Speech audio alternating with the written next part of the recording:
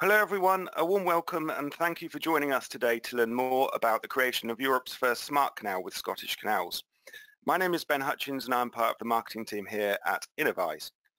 Before I introduce our presenters, if you have any questions today, please type them into the question box located in the right corner of your GoToWebinar interface. We will not mention your full name when reading your questions and our experts will provide answers. Please note that all phone lines are muted during the webinar today. Now let me introduce you to your experts. Firstly, we are proud to welcome as our special guest Peter Robinson, Head of Engineering at Scottish Canals. Peter is a Chartered Engineer and Fellow of the Institution of Civil Engineers. His career has included work in flood risk and surface water management for 25 years, delivering schemes across Scotland, the UK and the Middle East.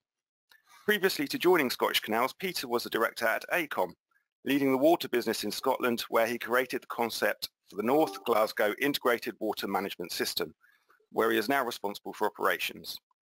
Peter and his wife also spent 2 years sailing around the world, including passing through the Panama Canal, which turned out to be his first taste of canal engineering. Joining Peter Robinson is Peter Coombs, Innovation Manager at Innovise. He is a Chartered Water and Environment Manager with 44 years of experience covering all aspects of storm and foul water drainage.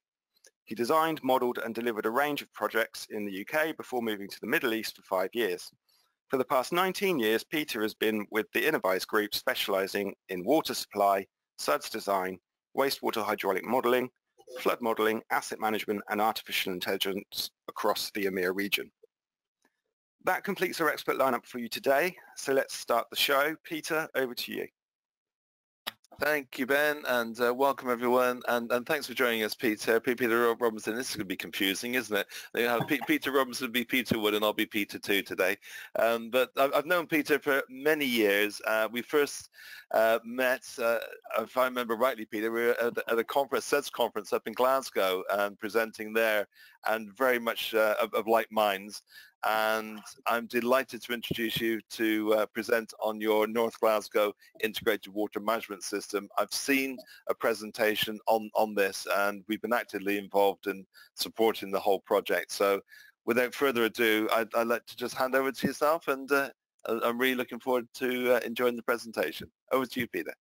Brilliant. Thank you, Peter, too. Yeah, this is going to be quite entertaining. We'll try and keep it clear. Lovely, and thank you certainly for the opportunity of coming and presenting today as Innovise as an organisation. And yeah, reflecting on my career, I think of opening up bits of software many years ago, microdrainage and the other bits and pieces. It's been a great journey and experience. My career through from consultancy, engineering to effectively in a client role and having an operational responsibility for a system that we've now built. So today I'm going to take you through.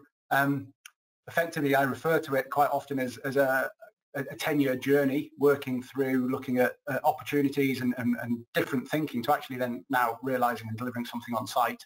I'm going to talk more about the why, a little bit of reflection on the what and how, because obviously I know it'll be a very technical community, but many people will understand this as well as, or even possibly even better than I do.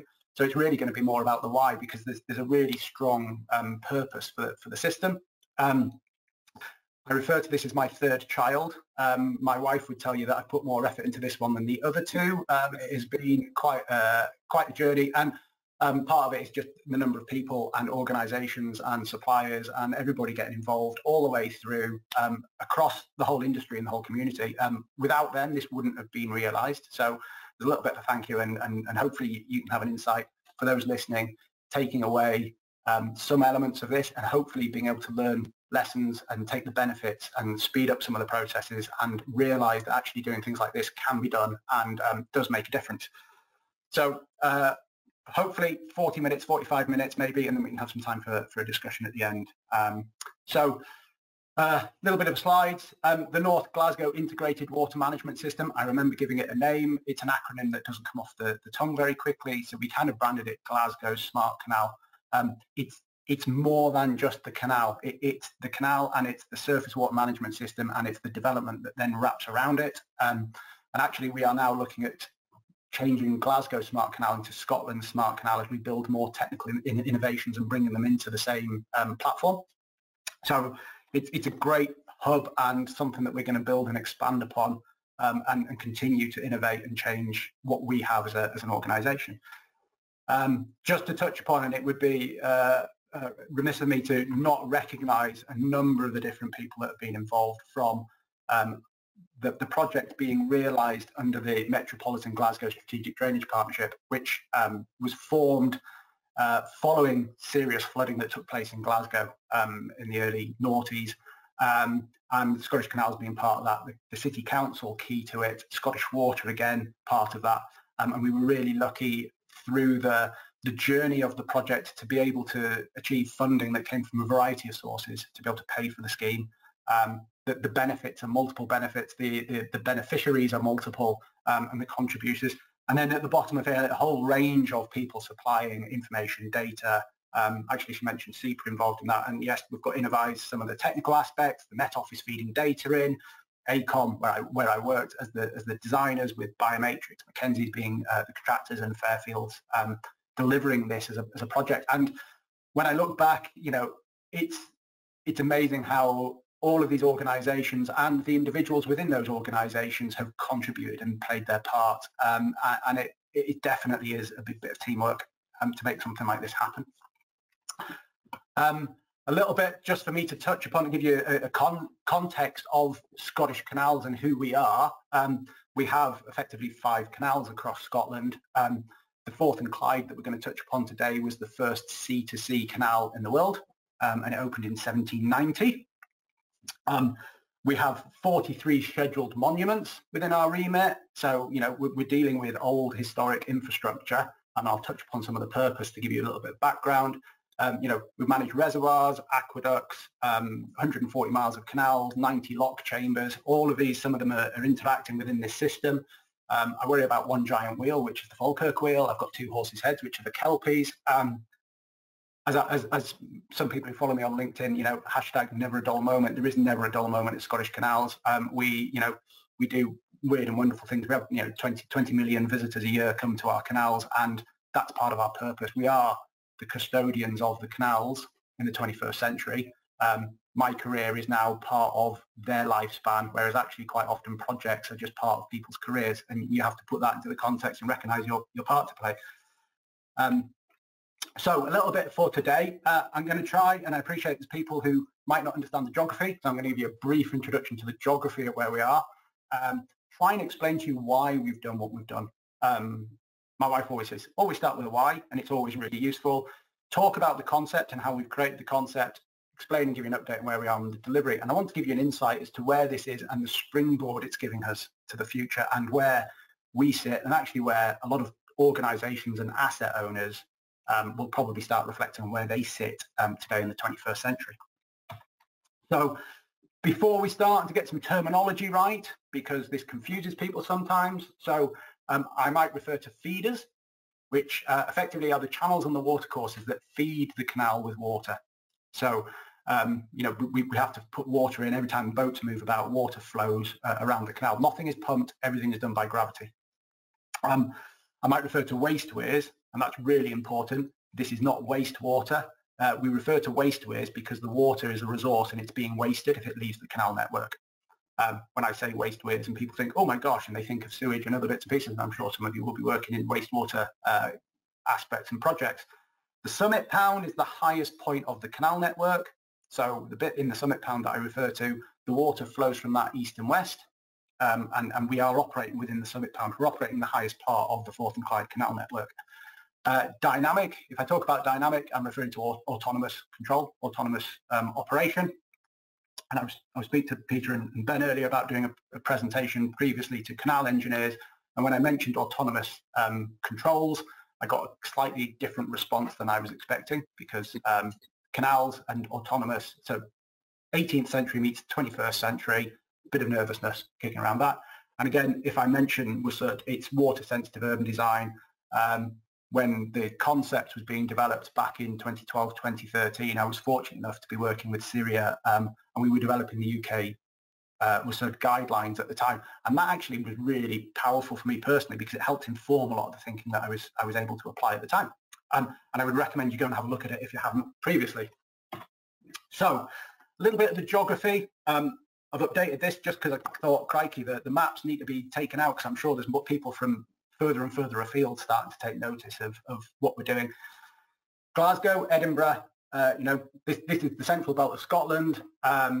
We've got two canals, one that goes, the Forth and Clyde, which goes from east to west, or west to east, which is the main blue line going from Bowling on the Clyde all the way across to Grangemouth, Falkirk, and then Grangemouth in the east. And then we have the Union Canal, which goes from Falkirk at the top of the Falkirk Wheel and goes all the way into Edinburgh. The Forth and Clyde being the first sea-to-sea canal that opened in 1790. The Union Canal flows, goes all the way into Edinburgh. It's a contour canal. It's 51 kilometres long, and it's perfectly flat. I refer to it as the world's longest spirit level. Except when the wind blows and we find that the water at one end is slightly higher than the other. And actually we find that the water level on the Forth and Clyde is slightly higher in the east than the west, and it's not to do with tide, it's just to do with prevailing weather conditions. And that the summit pound is 19 kilometres long. So it's a significant body of water. And we're going to spend a lot of time focusing on Glasgow and North Glasgow, because obviously that's where the project is. But the geography, and you'll see some of the bits and pieces in the geography later on, because the system is really broad. We can actually drain water around the canal network kilometres and mega gallons of water per day by gravity.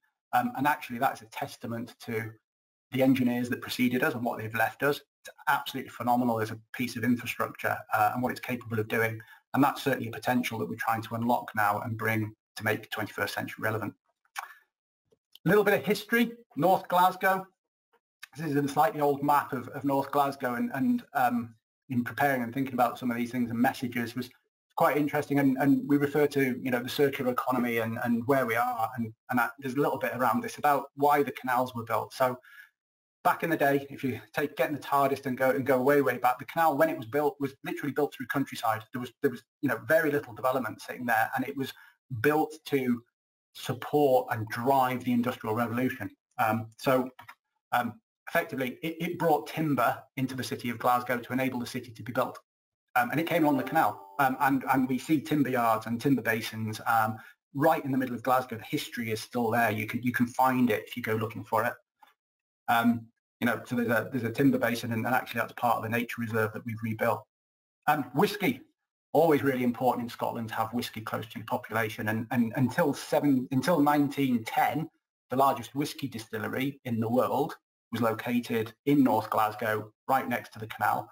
And the grain was brought into the distillery along the canal, and then it was taken off and basically put into the distillery, make the whiskey to, let's say, fuel the population of the city.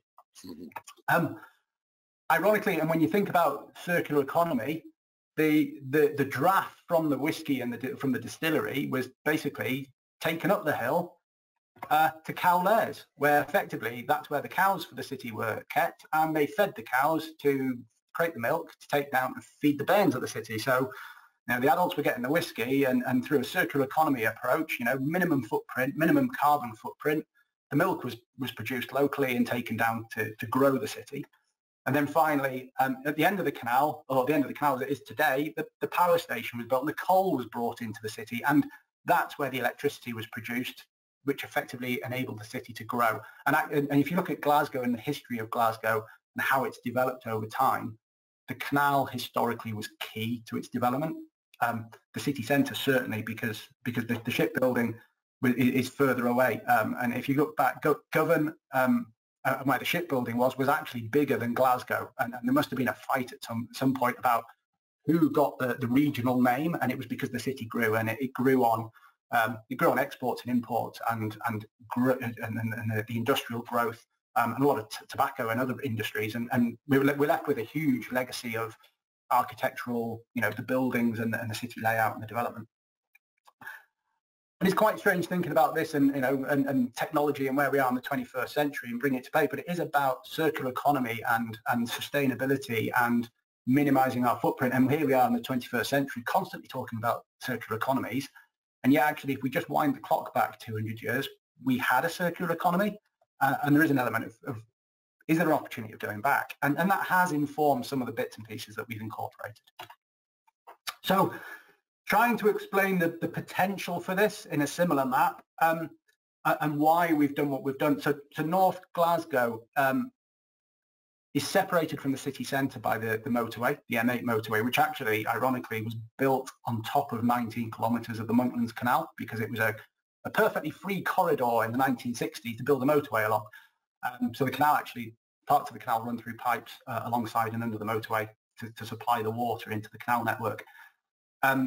As part of that separation and the industrial change and the land use change, North Glasgow itself has become an area that is needing to be redeveloped, regenerated, and enhanced. There are populations, or certainly when we started this project, there are people living in areas on this plan where the male mortality rate is 54. So life expectancy of this population has really struggled. So it was areas of it still will be, but it's changing rapidly now. Parts of Europe's most deprived areas, and this project has been a contribution to that significant change. So that's the why. The why is not just about flooding and other bits and pieces. It's about redevelopment, regeneration, and actually creating a much more sustainable community and improving people's lives and their life expectancy and their health and other aspects. On this plan, we've got 4 development areas highlighted in red. They're 4 of 5 that we've identified at this time and that are going to connect into the canal. They exist in a catchment that is constrained from a surface water management perspective. The nearest watercourse used to run across the top of this plan, which would be the Postle Burn. It's now part of the combined sewer network. There's lots of combined drainage. There's no nearby watercourse. The River Kelvin's just running down the left of here, and the River Clyde is running to the south, both being about 2 kilometres away from the site. There's no easy connection. However, the canal you can see running through into this area.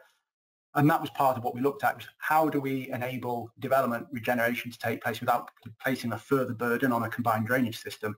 And that's where we looked at the canal. The area highlighted in green is actually a nature reserve that we've been able to build as part of another wider project, and our office is just on the south of that. And some days we're lucky enough looking out of our window and there are deer, there are cormorant, there are herons, and literally this is a 10-minute walk from a city centre. It's absolutely phenomenal in terms of the opportunity and the place and the space that it provides. The 4 different sites on here, so Hamilton Hill, they're all hills. Well, Cowlares, which is where the cows were. The smaller one in the middle is Dundas Hill, where the distillery was. And then we've got Sight Hill on the right, which has been key. Glasgow City Council, and that's been one of the key enablers. It was put forward as a transformational regeneration area.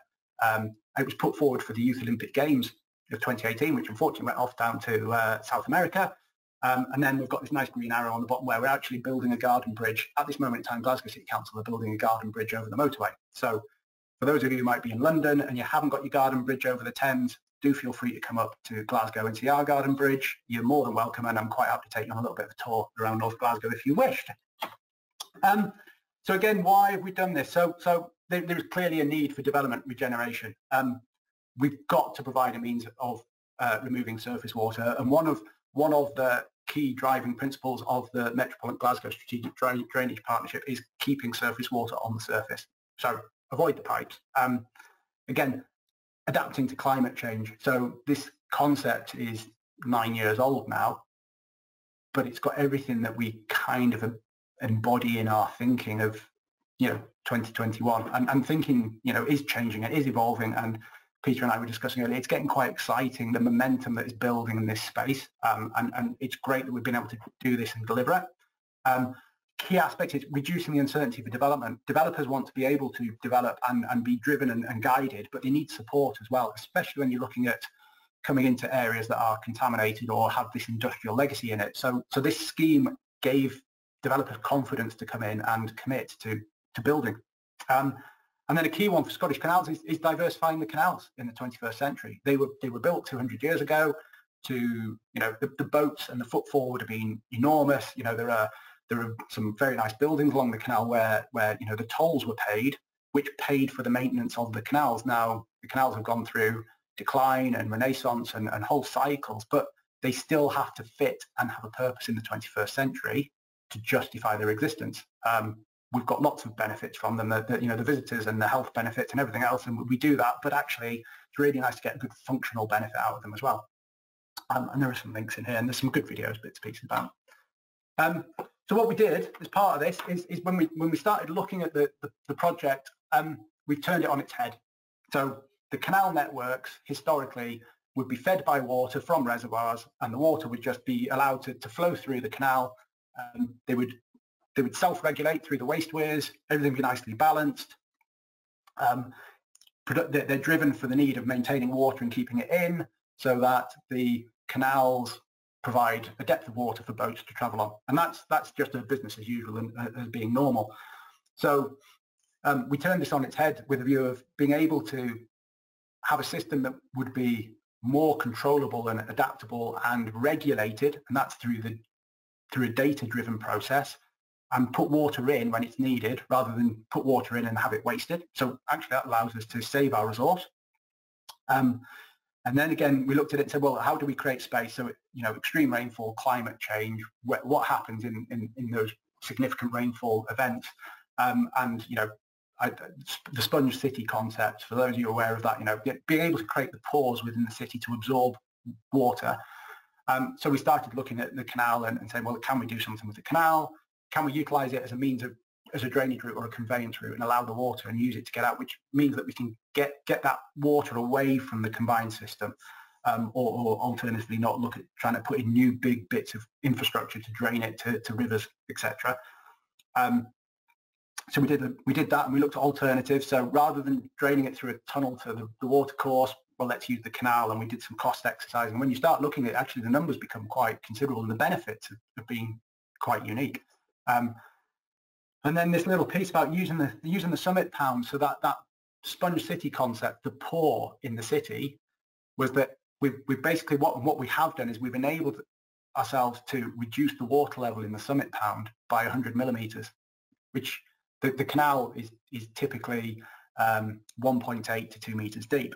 So we're taking 5% of the volume of the canal out, and that creates 55,000 cubic meters of storage volume, which is quite significant, and if you looked at putting that in drainage systems or underground storage and other bits and pieces, you're talking about we estimate 14 million pounds of quite efficient on-site delivery. So that's another saving to be had, which adds up. The bit about that is trying to get the balance between navigation and extreme rainfall and lowering the canal and raising the canal, and what do we do with it. So that was all part of this process. So I'm going to try and explain this with a few, hopefully fairly simplistic, but a bit more technically minded slides. So a little bit around the canal infrastructure. So you can see Glasgow, the piece of canal coming in down to the right-hand side of here is the Glasgow branch of the Forth and Clyde Canal. And then it goes off and it goes up to the reservoirs and becomes part of the Moatley Canal, which is the kind of dotted bit because some of it's in pipes. We've got the canal going across the top from west to east, and then it's got in here the summit pound. So I'm going to try and use my pointer and hopefully this will work. So Glasgow, the red dot is where the development's taking place. We've got lock 21, which is the lock that's at the top of the summit pound to the west. We've got lock 20, which is the lock at the top of the summit pound to the east. So this is the 19 kilometres of summit pound flowing through here, and it comes into Glasgow. These are all the monitoring and the data collection locations that we've incorporated. So we've got a lot of monitoring stations for flows, water level, and we've got water quality monitoring stations that we've incorporated, and we've got controls at discharges that come out of the canal. So we've incorporated 3 locations where we actively take the water out of the canal when we need to, and we've got feeders that come in. So there's one that comes in at the top. Actually, the next slide will do it. There's one that comes in at the top, which comes from the reservoir, and this is this bit about, I talk about the ability of draining water around the country by gravity, and we've got a feeder from other reservoirs which come in here, and we put controls on those feeders, so we can turn the water off and stop it coming in the canal. We can we can actuate and change the sluices on and take the water out of the canal, and then we can monitor it all over the place. So we've got a dashboard that quite often in a geeky way I quite like logging in and having a little look about and seeing what's going on, and that will then is part of the brain, and I'll show you some screenshots of that. So if you imagine that's the infrastructure that we've built, And let's imagine that, let's imagine it's just going to be another one of those wet July days. So day one, effectively, we take Met Office data. It's coming through into the integrated catchment model. Thank you very much, Innovise. Thank you very much, Met Office, for providing us the stuff that we need. It's running through and processing it in the same that you would do with flood forecasting technology. Thank you very much to SEPA for providing some of the insight into how this was all developing 10 years ago, because the flood forecasting technology has improved massively. And it goes through and it runs through a series of algorithms of, is that weather significant, extreme or not? And then it, the rain will fall on the development, and the rain's coming through the sustainable drainage systems and coming into the canal. Now the canal can absorb some of it. It could be that we could turn off the feeders and we can absorb a little bit more. It could be that it's really extreme, and then we have to go into the dynamic approach. And if we go into the dynamic approach, effectively, this is where the water will leave the canal and it will lower itself down. And effectively, the timing of that is 24 hours before the rainfall would hit. So effectively, the water leaves the canal and it goes off into the River Kelvin. So it goes into the water environment and it leaves the system 24 hours before the rain hits. Then obviously, we've lowered the water level and it's down, and we've got everything in place. We've got the two locks that will carry on operating to feed water east and west, because obviously we've got boats moving about and we need to make sure that they don't get stuck. Then basically it would start to rain, the water would come in back into the canal and start to fill it up, and then it will return itself back. It's quite funny, but for those of you who remember, probably many years ago, John Prescott walking around in his wellies, in response to flooding, going, this must never happen again, and we had the DEFRA making space for water agenda. This is making space for water. We are emptying the water out, putting it into the water environment in a controlled, low-risk manner, and creating a giant pour. So we've taken making space for water and sponge cities and just done it on a giant scale. And it's really, I'm really pleased to see that there's now lots of people developing technologies into smaller scale sponge pours, at a house scale, and driving the same technological approach, so that you keep it as a resource for when you need it. You only get rid of it when you know it's going to get replaced. And then you create that space, which means you can absorb, and that's going to have huge impacts in terms of the benefits of having a resource when you want the resource, and also having capacity to soak up when we need to have that capacity. But we've done it. So that's the kind of technical pieces to it. A little bit around the brain behind it and tying it together. So we've got the new developments and the roads coming in through SUDS. So we've incorporated SUDS, and we've got attenuation and treatment coming in, and they discharge into the canal. One of the key opportunities that the project and the canals enable us to have is that the canals are a regulated water body, but not to the same constraint as a water environment. So what comes into the canals is not regulated as such, but what goes out of the canals is regulated. However, the canals, we do look after them. They're a scheduled monument. They're used for paddling, and they're a recreational water body. So what we've incorporated is being able to monitor the flows, the levels, and the water quality. So we measure the water quality of what's coming in. So we will have huge data sets on the performance of SUDS as they all come online. We'll be able to clearly demonstrate whether they work, or whether we're over-designing them or under-designing them. And effectively, we are now going to regulate the water that's coming into the canal. And there's, with good conversations with Scottish Water and Glasgow City Council about how we manage that process. So that comes in.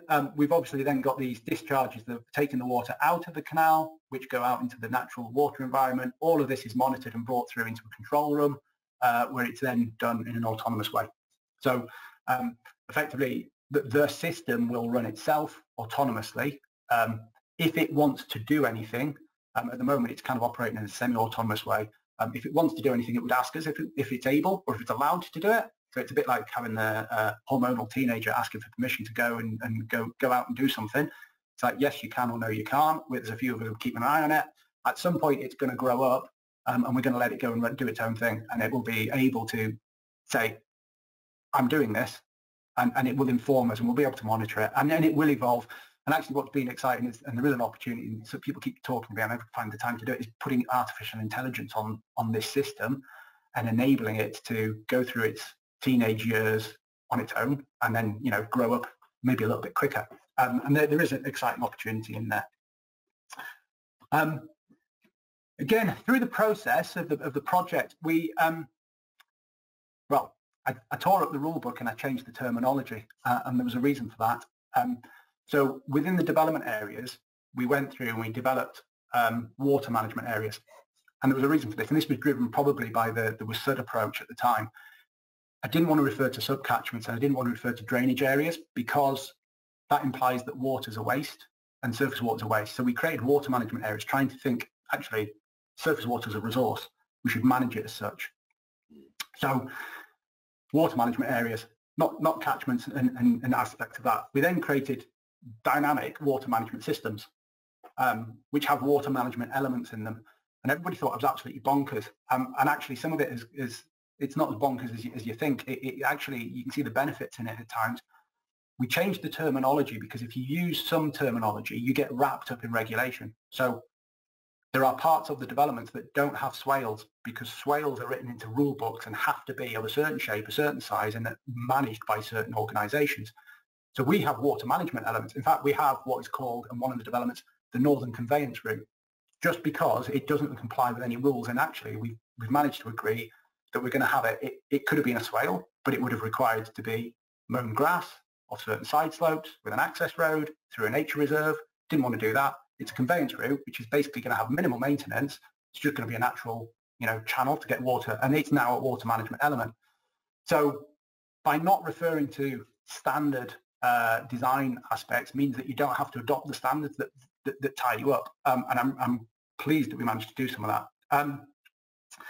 And again, we developed this, that the dynamic systems would hold water under normal conditions. There's an element here of, and we've incorporated one, so dynamic being that we would hold water in the developments, the same as we do in the canal, but we would let it out in advance of rainfall. So I remember referring to muddy suds should be no more, i.e. we should be able to take that water, incorporate it into a development, create that better design option, and know that we can create the space for the water when we need it, but hold the water when we don't.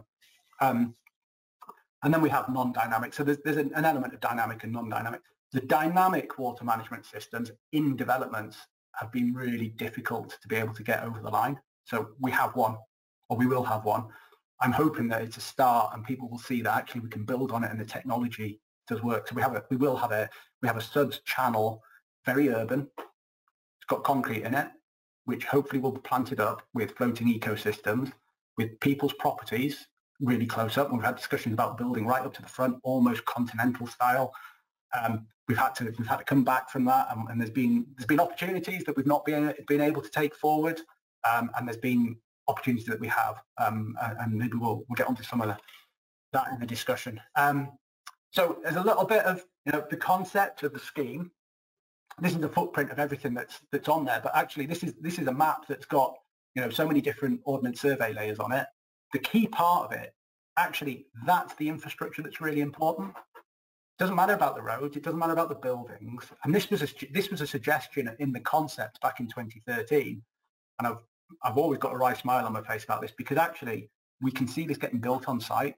It's not complicated. Water flows down hills, so you just have to look at the topography and go, well, the water's going to find its own way. So you may as well put your systems in along those contours.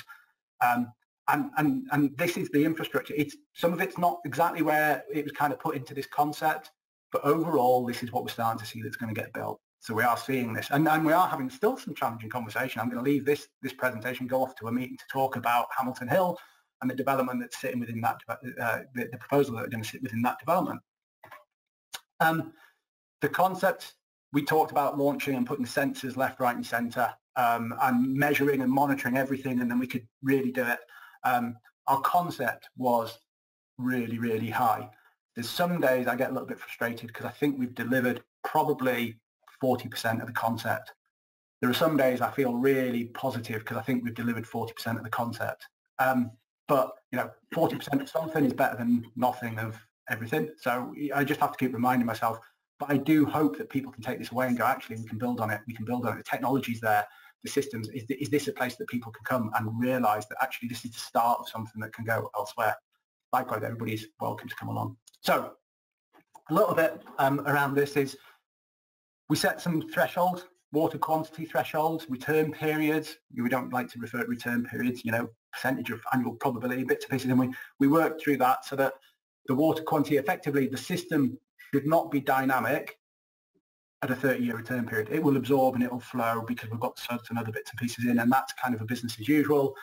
We have limited flows into the canal, and we've asked for attenuation back to greenfield runoff rates. I actually think that we can probably do more on that. Having a non-dynamic operation means that the canal navigation isn't interrupted. So it means that our boaters can go out in a 30-year return period event. Oh, crikey, good luck to them if they want to. It's probably not the best weather, but it means that they can do that because we do have a statutory duty for navigation. After that, if we're going to lower the canal, effectively we'll go out and tell everybody that the canal's going to go down. It's not that significant, but it does mean that, if the event is more than a 30 years, so if it's a 200-year return period event, I would hope the boaters aren't wanting to go out. It's going to be a pretty grim Scottish day. However, there may be an impact on navigation, and we will set that up in terms of alert and communication. And again, we can tell people saying, you might find that you can't go somewhere. 100 millimetres, again, there are points in our canal where the depth is very, very shallow. Dynamic, so again, anything over that, it'll go into this dynamic operational mode where we will implement it. And actually, will it be 100 millimetres? Well, that's going to go through a whole process of learning. Does it need to be 100 millimetres for a 70-year event? No, it doesn't. It will self-learn, and we will go through calibrating it as time goes on, and actually as the development comes on, because the development is going to take probably 20 years, 25 years probably to be fully realised. A little bit going back through the journey of the project, it entered what I called wilderness years in about 2015, 2016. But actually we were really lucky that the crew, so the Centre of Expertise for Waters, funded by Scottish Government, did a review of the system. So they kind of looked at a full review of the project, and it was really, really positive. They said, look, this is definitely something we should be trying to achieve. It does everything everybody wants to do in surface water management. And that was great because it gave the project another bit of impetus. It was an independent review that said, all these organisations working together, it makes a lot of sense. And it came out and said, you should just get into the point of having an agreement and making sure it can go forward. It did go through and identify a variety of risks, not necessarily technical, but more around governance and risk management. And then it was about how do you get a handle on the costs and ownership and all of those aspects. So that kind of led on to the next piece of work that we did.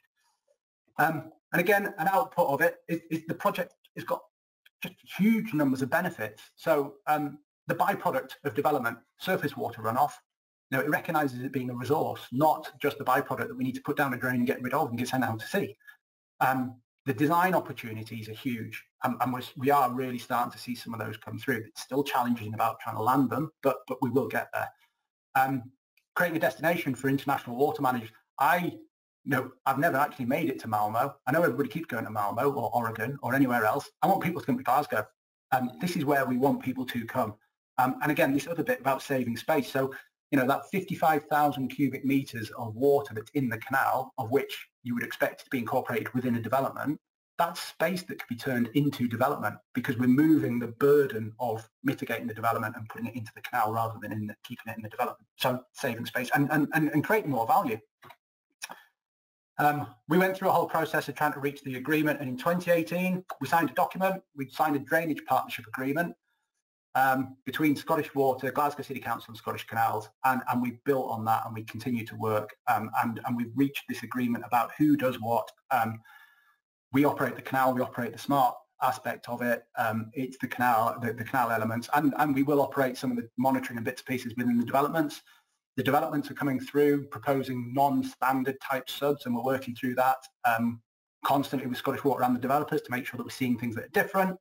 And we will enter into development into agreement with developers to take the water into the canal, and they will enter into an agreement with Scottish Water that their infrastructure, which allows developers to build houses and move on, which is what they want to do. A little bit of in some aspects of into delivery. This is the developments that are taking place, and I'm gonna flick through some slides and give you some short maybe videos, but there's a little bit here of a video of the development around Sight Hill, which actually because I've not been allowed to get out of the house much over the last 12 months like everybody else sitting at home. You know, this is it taking place. You can see it. It is being built. We are seeing the ponds. My wry smile about where the you know, where the water goes. You know, these ponds are being built in locations that we did sketch on those plans as a suggestion. But that's because, as I said, water just goes downhill. You know, it's not rocket science trying to figure out where water's going to go. You just have to look at some topography. But we've got this being built. We've got development taking place.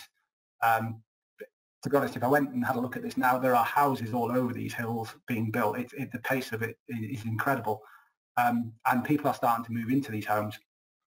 And there's a lot of park, there's a lot of open space, green space, you know, connectivity. The whole aspect of 20-minute communities that came about of last year is being realised here. Again, a bridge over the motorway, the connection to the city. So there's 3,500 new homes going to be built on the 5 areas that are associated with those that are draining to this site. I mean, this is the land and the contractors working away. You can see the canal just around the corner, and it's going to come through. We've got granite suds, we've got granite terraces, we've got a nice mixture of urban, you know, parkland and rural mix within the surface water management proposal. It's not just about having a pond with a wall around it and a fence sitting there that's going to be, you know, fill up with water and drain down again. And it all interrelates within the corridor and builds on the canal. I'll flip through some of this. Again, this is some aspects of the nature reserve that we've built. So, you know, the canal and boardwalks and people living, you know, with the city as the backdrop. This is a lot of it. This is the dashboard that I can log into and have a look at. So the kind of geography, slightly different geographical map. It's a very strange schematic. This is the Glasgow branch of the canal, and then this is the Summit Pound. And on here, we've got level, flow, actuators, water quality, and I can drill into this and have a little look about at the data. You know, if it's wanting to do something, it would send me alerts saying it's wanting to do it. I can, you know, we can approve it, let it do it. It will just be there monitoring. And with this, as we build it, will become more Scotland-wide. Here's a little example. I don't know when I did this. It might be January. I think I took this screenshot. I think it is. So this is one of the water quality monitoring stations where we can measure turbidity, dissolved oxygen, temperatures, the water level, and the other one's pH. I think I did this in January, which was quite interesting because I think the temperature was about 2 degrees in the water, and where the water was, but actually it was when the canals were frozen. There's nothing worse than in January getting a photograph where you see people's footprints on top of a canal. You don't want to see that. It's really quite worrying. But, you know, we were able to monitor it and go, yep, the canal's closed. It will be frozen. And there's a whole load of information that comes through from the system, the SCADA, the battery health, everything that is sitting in this place. And it's being monitored, and we can use that for lots of information. And I think we're probably only scratching the surface of what we can do with this with the canals in the future. Yeah, that's the temperature graph that we had in January, where it basically was below 3 degrees and up above 4. Back in 2012, I remember doing this. This was actually a slide, and I had to put 2012 on it. So in 2012, I wrote a slide saying, how would I define success of this project? So by 2017, we'd have visitors from Malmo and elsewhere to come and see our water. There's a bit of ironic. The infrastructure in the site hill would have been in place, and a legacy from the bid for the Youth Olympic Games. And we'd be able to demonstrate the approach is cost effective. You know, being able to then help other people take that next step, more development, develop skills, develop this way of thinking. I did a lot of reflection in 2018. I updated it and said, well, by 2020, North Glasgow would have visitors from Malmo, Sweden and elsewhere. And that was it. It was just a change in time. And maybe my ambition was too high.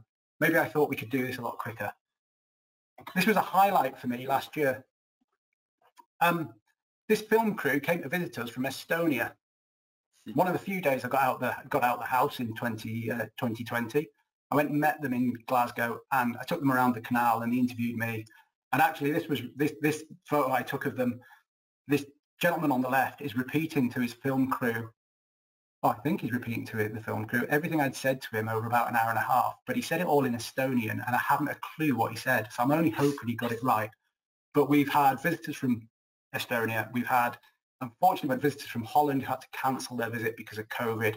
We've had people in Australia taking note and getting in touch saying that's really interesting. We've had lots of interest. So, you know, it's really positive to see that people are realizing that we have done something a little bit different. So, you know, we've done that.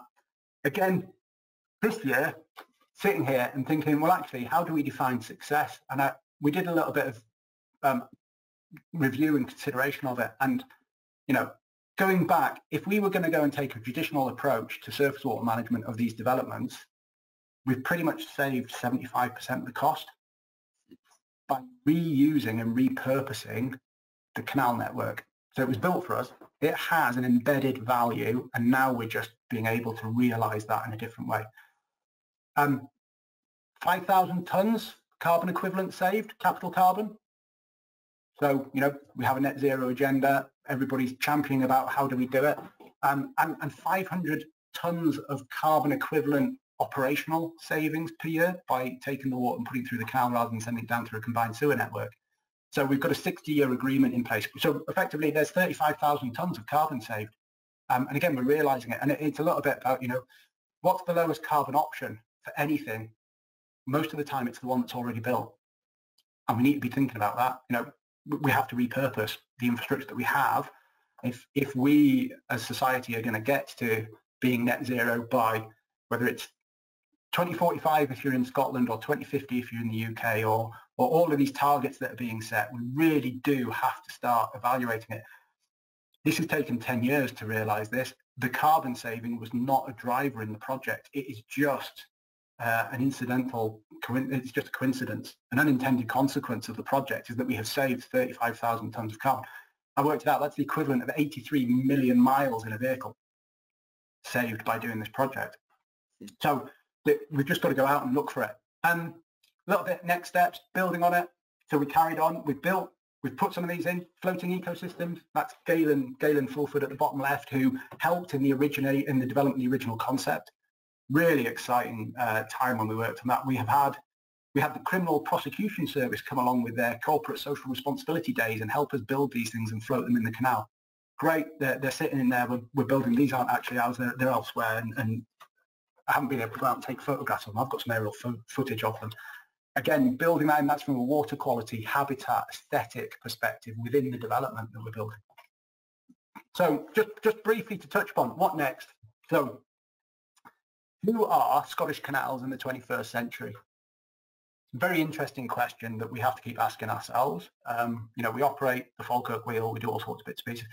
We are helping and develop on climate change adaptation aspects, and the project has been a key part of that, and a lot of our process is around that. We will carry on doing that, and we'll keep trying to evolve and innovate in a different way.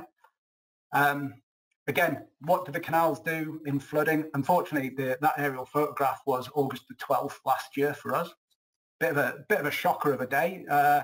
Waking up in the morning to find that the canal's broken due to a 240-year return period event and some failed drainage infrastructure, which broke our canal. Our canal did not fail, it broke. It was broken by external factors. It took away the Glasgow-Edinburgh railway line as a result for 6 weeks. The impacts of climate change on our existing and historic and future infrastructure is going to be huge.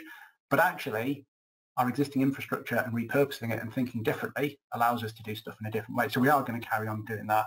And quite pleasingly, it's been bolted into our corporate strategy. So we continue to look at what canals can do. So we've got 19 reservoirs, we've got 140 miles of channels, we've got the feeders. We actually are working in a space that we can do other bits and pieces. I can't remember what the next one is. Oh yeah, so this was quite funny. I think when we're putting this together, you know, again, can we take the technology and can we export it and use it in different places? You know, it's not complicated. It's about risk management. It's about using the data. So the smart canal, people say it's amazing. Well, actually, for those people who are technically minded will look at what I've talked about and gone, it's not that complicated. It's just gluing it all together in a slightly different way. And then how can we take it and apply it in different places? Because we can demonstrate now that it works. And that's me. Brilliant, Peter. I could listen to this all day long. I was absolutely totally engrossed from start to finish there, and I really like to thank you. I mean, what a fantastic achievement. And I mean, my brain was going in overtime there because my hometown, Swindon, they built the city centre or the town centre over the canal. They just literally filled it full of rubbish, and you've done the complete opposite. So the vision to utilise an existing canal system and use it as an asset for all those multiple benefits is just such a credit and fantastic legacy. So I wish everyone would be doing it across the whole country, which leads me to the question. So thank you. Okay. Superb. So for Islam in Pakistan, yeah, we're definitely going to share the presentation, the slides, etc. So we have visitors online from Pakistan here who are really riveted as well.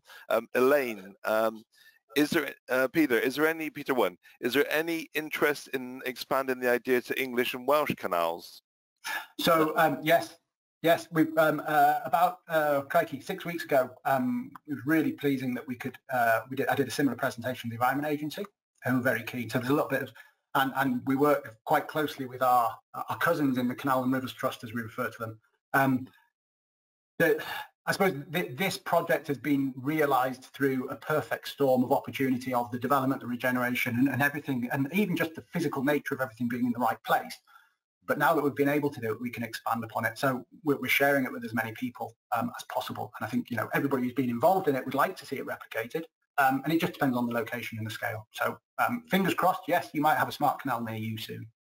Brilliant, yeah, and where the office is, the ex-Micro Drainage and Innovise office in Newbury, we're right alongside the canal, the Kennington Avon Canal, so I can sort of see possibilities there. That's actually nicely done. They've redeveloped alongside the canal, and there's lots of kind of pubs and restaurants and offices that overlook the canal. So. Yeah. There could be converted warehouses and all that old industrial heritage. They've kind of converted it and sort of turned it around 180 degrees. So you benefit from being alongside the water. And you mentioned earlier on to me, Peter, that is there some sort of social studies on health to say about health benefits? Yeah, and well, it's absolutely. Thank you, Peter. You've opened the door lovely for me. We had some research done and published last July, which was carried out by Glasgow Caledonian University. So this aspect I was referring to about the decline and the renaissance of canals. So for us in Scotland, we had a lot of investment took place in 2000, 2001 when the Millennium Link was built, and the Forth and Clyde Canal had been disrupted and was, the quality and the nature of it was just shocking, and lottery funding enabled it to be reopened and created it as a new navigation. Last year, research was done looking at the investment that took place just in the piece of the Glasgow branch that we've been referring to in reopening it and making it, accessible to the public. We have those 20 million visitors I refer to, 99.5% of them are visiting the towpaths or paddling. So we refer to our boaters, our booters and our bikers coming along and using this for, access, safe routes.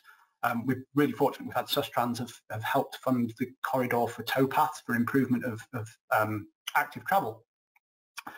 And as part of that research, they went through and they looked through mortality rates over that 20-year period of time and have identified that the people who live within 500 meters of the canal now live long, or their life expectancy has increased more than the people who live more than 500 meters away from the canal. So that the canal is clearly, if you're within 500 meters of the canal, you're probably thinking, well, I'll take my bike and I'll go along the canal and I'll use that for my active travel. And they are now benefiting or having health benefits. So, that we were referring earlier, our gut feeling is that the blue-green infrastructure is really, really important. And it's just a question of, there's a benefit to society. How can you sustain it? So it's really good for us because we can justify the purpose of a canal network in the 21st century from a health perspective.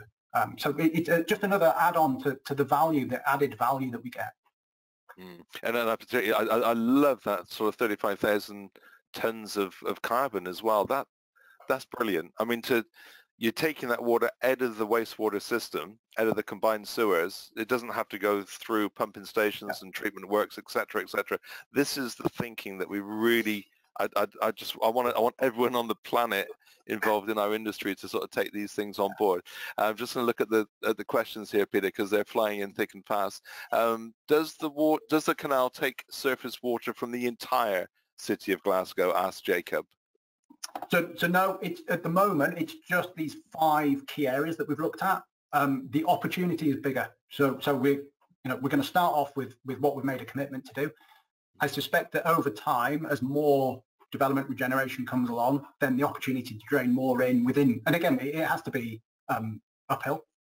Absolutely refuse to pump any water because you can't do that without any carbon input, or well, unless somebody comes up with making sure that we're using the right energy sources. So we've started off with this. That's the modelling that's been done is that can be accommodated, and that's within the concept within the range of what we've delivered. Part of me thinks that as we go through this and it learns and it evolves and it adapts, we will then be able to identify how to sweat it properly. So it's relatively conservative at the moment, and then we can sweat it over time. We'd love to see like arteries coming off of this main artery, if you know what I mean. So these like blue-green corridors emanating out and sort of feeding into the city urbanized areas. It's quite. I referred to it as being kind of anatomical. It's like the canal is the spine of the system. We've got the limbs coming up into the developments, and then we get the fingers going on, and then basically what we've done is just put a big brain on top of it. Yeah, great. This is a really interesting one from Rodolfo. What range of speeds can water reach the canals? So is there you've got connections coming into the canal. Are you limiting the velocity of the flow coming in? Yeah. So we have a standard limitation that we don't let water come into the canal at more than 1 metre per second. Yeah. And actually one of the key aspects that was considered in the abstraction locations and taking the water out of the canal is to make sure that we minimise the velocity along the canal. So there's an element of that, and there's a legacy around that. So we've aimed to limit flows through the canal below 0.1 metres per second, and that's because of the historic and industrial use of the canal. Is actually the material in the canal is not necessarily clean, and we don't want to stir it up. So there's been a lot of environmental considerations in setting the parameters. Mm-hmm. Yeah, what happens to this? Just out of interest, like the sediment that's in the canals is built up over like 200 odd years. Is there any kind of dredging that goes on, or is it just left to settle? No, so we do dredging, and we're literally this winter on the Union Canal we've just done a quite a significant channel clearance process. It's incredibly complicated and it's quite expensive because we've got parts of the canal that if you take a historic map of Scotland and look at what the canals were used for, it's quite worrying in certain places. We do have areas where we have maybe high levels of mercury and other bits and pieces. So every location that we do any part of dredging, we have to go through and test it and assess it and determine whether it's hazardous material or not. And if it is hazardous, removing it is an incredibly expensive process. So we prefer just to leave it where it is. Yeah, makes sense. One from Steve. This is a very old and significant asset with the potential for loss of life through failure. So how to assess the condition of the asset to make sure it's like 8.1 fit for its original purpose, and 2 for its new, more dynamic purpose? Yeah, great question. So you're going to give me another sleepless night by making me worry about my job. No, so we have 4,100 assets across Scotland, range of ages. That's part of our job. We have a range of people going out inspecting them. We've got an asset inspection procedure document. If you wanted to read, 110 pages long, setting out how we measure all of our assets, how we classify them, how we prioritise the work that we do. One of the key things that we did with this project, so when we originally started with the concept, we actually looked at trying to see if we could put more water in the canal and squeeze it through, which then raises the water level and actually increases the risk. And that was actually one of the key drivers of switching it on its head, of going, why don't we, instead of putting the water in and squeezing it through, why don't we take the water out in advance? Relieve the pressure, sort of thing. Yeah. So effectively, the way that we've gone about it is the least risk option. And then I suppose the bit about being conservative in terms of what we've done from attenuation and flows coming in, and why I believe that we'll be able to sweat the system more in the future because we have set it up in a very conservative manner. Yeah, brilliant. Well, thanks, Peter. I've got comments in here. Fantastic presentation, inspirational, Brilliant talk. Thank you very much, etc. We'll share all these with you, but I'll have to hand over to Ben. I would love to carry this on. I've got another meeting that's just about starting, and I know that you're being whisked off yourself. So thank you so much, and I'll hand over back to Ben. Thank you, Peter. Yeah. You're welcome. Yeah.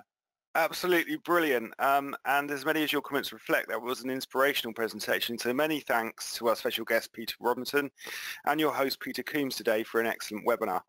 If we didn't get a chance to answer your question, we'll get back to you with an answer. Our next webinar is next Thursday at 1 p.m. We'll be welcoming as our special guest, Andres Gonzalez Inguez, water engineer and PhD student at Leuven University, as he shares his research on urban flood modelling and sensitivity analysis. I have shared the join links for that webinar in the GoToWebinar chat, and we'll be sharing this link again with you, as well as a recording of this webinar next week. Please also remember to take a minute to complete this short survey that follows this webinar. Your feedback is important to us, and in return you'll receive an attendance certificate to use for CPD. These certificates will be sent from GoToWebinar in 5 days' time. Finally, a big thank you for joining us today. We hope you have a great day, everyone.